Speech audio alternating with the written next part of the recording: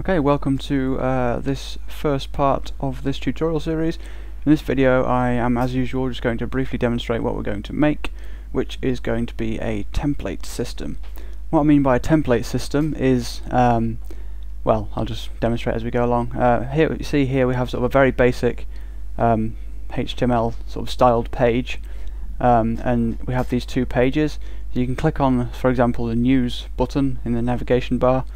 And this get variable in the URL changes from the page get page variable.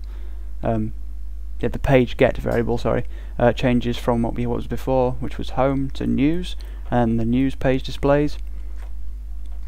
Similarly, I can click on home; it changes back to home, and we get this, which is the result of print _r on the get array $_underscore $get array.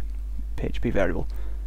The reason this is a good idea to do is that you can design this whole page, this index.php file, which you see if I go here, this index.php file, you can design the whole site in that file, all the CSS, HTML, blah blah blah, that sort of thing, and then you just sort of include one area which changes when you click on a button, and then you design that in your other page files. For example, we have these two pages, these two files which make the pages. If I just show you the news page, all we have here is the code for the only code we have for the news page is this text that just says this is the news page. So sort of all this other stuff is added by index.php, and obviously you could have whatever you wanted in here. You'd obviously actually get some news, presumably, for this page. So yeah, this is usually sort of the design of the sites that I usually make. I usually follow this sort of style pattern. It's more efficient than sort of a full template system where you have actual template files, because they usually involve a huge amount of string manipulation and regular expression replaces. So both of those things are quite slow in PHP. So I think it's going to actually be quite a short tutorial, might even get through it in one video. There's a little bit to talk about. One thing you might have noticed is that when I removed the get variable, it sort of reappears. We get redirected back to this sort of default landing page if the page is invalid, or well, if the page is not supplied. If the page is invalid, so if I just type in some numbers, you see we just get the home page still.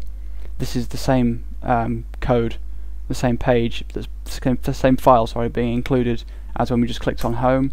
The only reason this changes is because we're using the get array directly for this output, so not a page will show up just as that, although we're still including the home.php file. Reason for that is just, I don't know, personal choice really. You can have it do whatever. You can have it redirect if this page is not in the folder.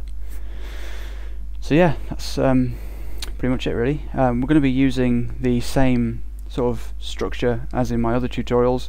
We're going to have a index page, which is the one that creates all this sort of, I'm going to say nice, it's not nice, is it, sort of design of the page, and then we're going to have an init.inc.php file which will be located in a core folder, which will sort of, well, it'll do that redirect for one thing. It'll validate the page you've supplied. We might even mention htaccess rules or something. For example, instead of this sort of whole chunk here, you could just have it as home like that, and it'd sort of take you to the home page. Obviously at the moment that just gives a 404 error, but we might cover that a little bit later. Pretty URLs it's called. There's not really any reason to do it other than it makes the address bar look a little bit nicer. Okay, so that's pretty much it for this video. Thanks for watching, and hopefully you'll join me in the next part where we'll code this system.